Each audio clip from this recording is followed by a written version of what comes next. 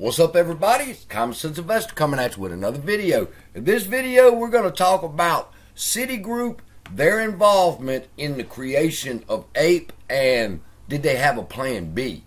Because as I was going through the document, and I've written my preliminary statement, I've done a rewrite. This is the final draft of it, I think.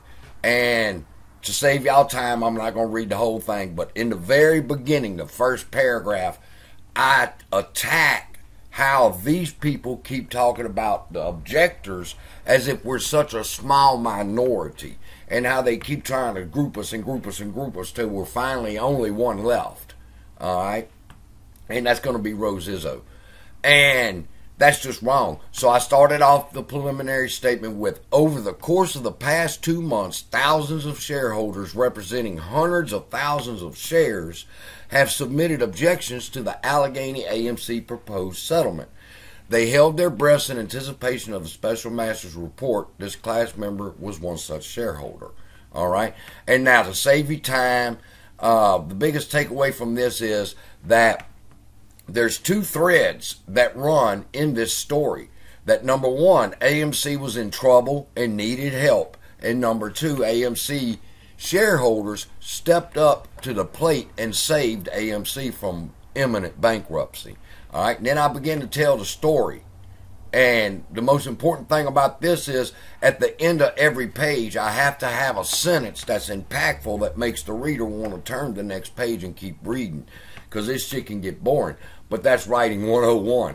The most important thing on this page is, now 2 years later, instead of remembering the sacrifice of millions of investors who rallied around and saved the company, retail investors are painted as the villain in the story. That's the impact I want to leave the judge with on page 2.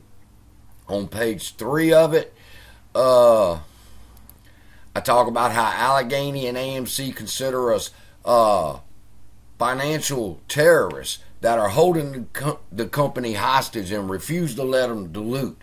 And then here comes Mr. Van Zanden from Citi. And I write, shortly thereafter, Mr. Van Zanden, AMC's lead banker with Citi for 6 years, provided background on the company's preferred equity offering. He explained that although the company was short on common shares, they still had 50 million shares of preferred stock which might be used to raise cash. According to Mr. Van Zanden, preferred stock offerings traditionally pay a high dividend, are convertible, and are sold to large institutions. Now, listen to this.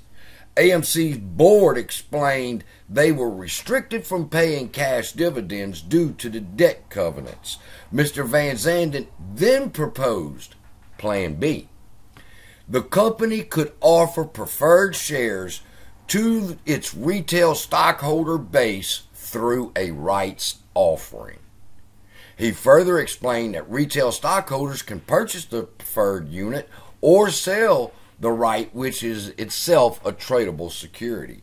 He further shared the rights offering were a form of future dilution, and that shareholders would be incentivized to buy the shares to avoid dilution. Listen, people, I agree with that shit right fucking now. Adam Aarons, how many times have you heard people comment or say that, well, can we set up a fund and we'll pay and pay off the debt that way? No, he says you can't do that kind of crazy shit. But you know what he could have done? He could have done a rights offering. He could tell us right now AMC needs money, and that he's offering shareholders right now the opportunity to buy AMC rights at whatever price they set it at. All right, and we have that right, and it's convertible, like Van Zant said. It's convertible, so I'll hold on to that right until conversion, and I'll wait. And when that price spikes, we can be like the ones that are holding the notes and the bonds. Every time the fucking stock spikes, that's them converting their bonds and notes into shares and selling them on the open market. That's what kills every run-up. But in this particular case, it would be us that are buying the shares of AMC. That would stop the dilution. And Van Zandt told him, he said, your shareholders will want to do this. And I'm like, fuck yeah, if you want to pay the debt down, let's do it like this. Just put out the rights, we will purchase the rights. Now, keep going. First, it was established AMC could in fact register and sell the new APE security. That kills the fact that was it legal to be done. Then, for whatever reason, Defendant Aaron and the board scrapped the rights offering as it was suggested by Mr. Van Zandt, deciding instead to perform a hybrid 2-for-1 stock split and dividend combined. All right, and I got a footnote number 3, so let me read that to y'all. It's going to be Exhibit B. That's the file. Sean Goodman speaking. The economic impact for AMC is expected to be essentially the same as a stock split.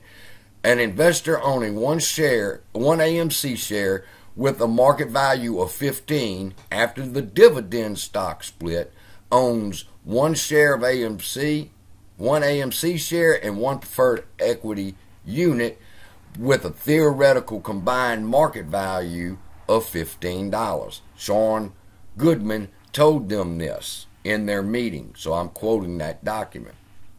Now, why not go with what Citigroup suggested? All right, first, the preferred share. That was a good idea. We can't give a dividend with the preferred share. Okay, we'll scrap that. What about a rights offering? And they didn't do it. But Adam Aaron, even right now, could offer us the right to purchase an AMC share in the future at whatever the price is, so forth and so on. Y'all know the drill with rights. If you don't, tell me in the comments and I'll do a video on how rights work. But that's a perfect plan. But they said, oh no, we don't want to do that. We're going to do a 2-for-1 stock split and a dividend, and we're just going to give them this ass. I keep going, but this video is already 7 minutes. Let's keep going. All right, 2 years later, we're the villain. They should have gave a rights offering. For some reason, Adam Aaron didn't do it. And on this page, the last of it says, the plaintiff, in their original complaint, contends that at this time, the defendants, Adam Aaron and the board of AMC, began to conspire with Antara Capital and devise a course of complex and disloyal corporate engineering by the defendants with the purpose of overcoming shareholder opposition in the next corporate election. And then I quote what page that came from the document. And instead of the at-the-money offering of APE being to raise needed capital, a game of 3D chess began against retail investors and the vote harvesting began. And then what I'm going to go here is I'm going to list what they were calling the track the vote, and they were showing how concerned they were that they wasn't sure Vanguard and them hadn't turned in their votes. J.P. Morgan had voted against them. So now what was they going to do? It wasn't looking good for AMC. And I'm going to put that in there right there. All right. Now, this is getting ready for Brian Tuttle. Here's my first objection to the special master, okay? The special master's opinion concerning the creation of AMC's preferred equity units. It is true AMC theaters would be bankrupt and the doors shut had not retail investors stepped up to the plate and saved the company.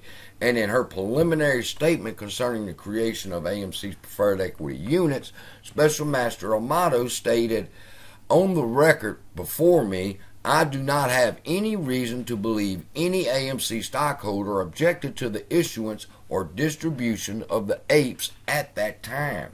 This statement causes one to pause.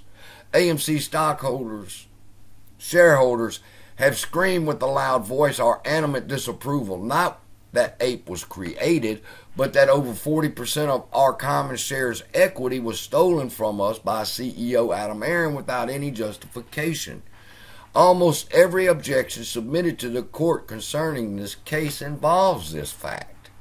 Also, class member Brian Tuttle's first letter, filed 4/13/2022, mentions how he filed a complaint on October 5th, 2022, with the SEC and AMC regarding the issuance of APE. On the same day, Brian Tuttle also emailed attorney Michael Berry, who is now Allegheny's lead counsel, stating that he wished to file a grievance against AMC Entertainment regarding its issuance of APE. So the special master is extremely forgetful when she states nobody complained about APE when it was issued. Think of it this way. How much money is in your bank account? Now imagine waking up to discover 40% of your bank account's missing. Would this be a concern to you, or would you simply ignore the fact that you woke up and realized you were robbed? Therefore, it is inconceivable to conclude that this particular batch of retail investors would simply take the theft of 40% of their equity laying down without a fight. And that's the entire preliminary statement, and the first objection that I have to the special master is how she's saying nobody complained about the creation of APE. So right there, she's incorrect. All right. And with that, I'm going to be writing some more, reading some more, and updating you some more coming up. So love y'all, be blessed, and I'll see you in the next video.